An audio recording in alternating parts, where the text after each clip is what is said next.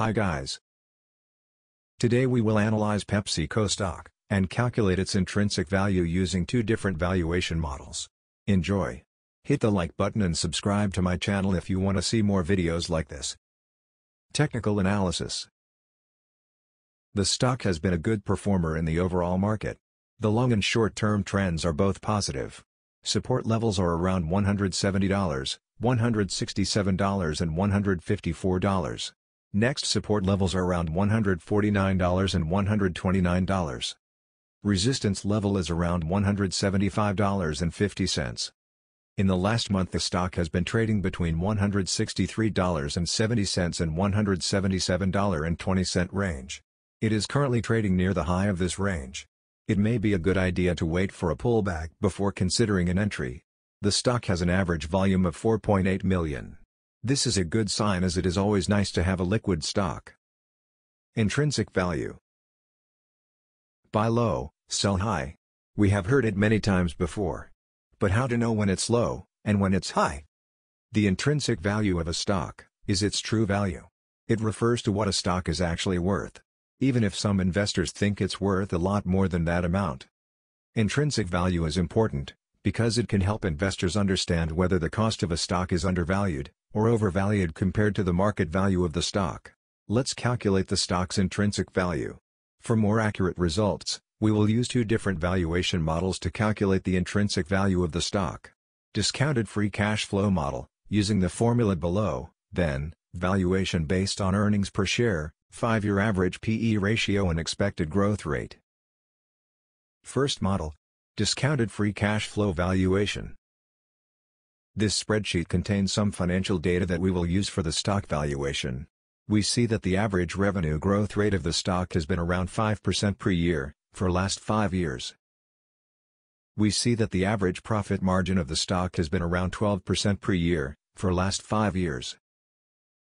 Also we see that the average free cash flow to net income rate of the stock has been around 90% per year, for last 5 years. And we expect 8% per year average stock market return.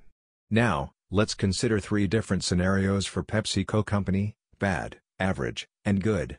First scenario. PepsiCo will have bad performance in next 5 years, and we will use the following parameters in our calculation. Future revenue growth rate would be low, 2%.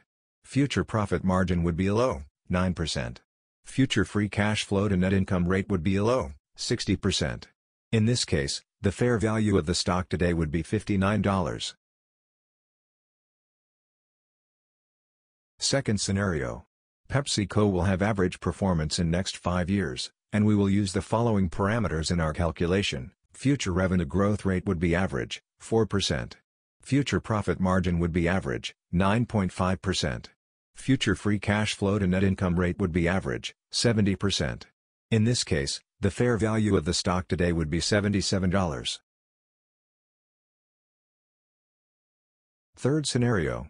PepsiCo will have high performance in next 5 years, and we will use the following parameters in our calculation. Future revenue growth rate would be high, 6%.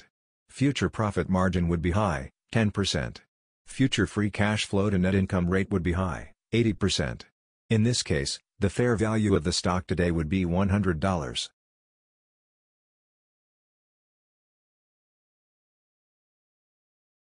Second model. Valuation based on earnings per share. This spreadsheet contains another financial data that we will use for the stock valuation. The current earning per share price for the company is 5.62. Minimum rate of return. I will use 10%. Because when we invest in individual stocks, we are looking for a higher return than the S&P 500. For PepsiCo, analysts forecast growth rate around 6% per year in next 5 years, and future P/E around 26.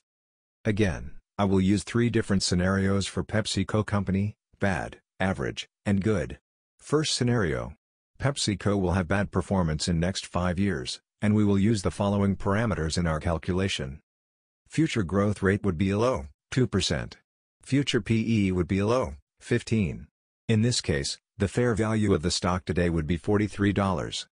Second scenario. PepsiCo will have average performance in next 5 years, and we will use the following parameters in our calculation. Future growth rate would be average, 4%. Future PE would be average, 17. In this case, the fair value of the stock today would be $58. Third scenario. PepsiCo will have high performance in next 5 years, and we will use the following parameters in our calculation. Future growth rate would be high, 6%. Future PE would be high, 19.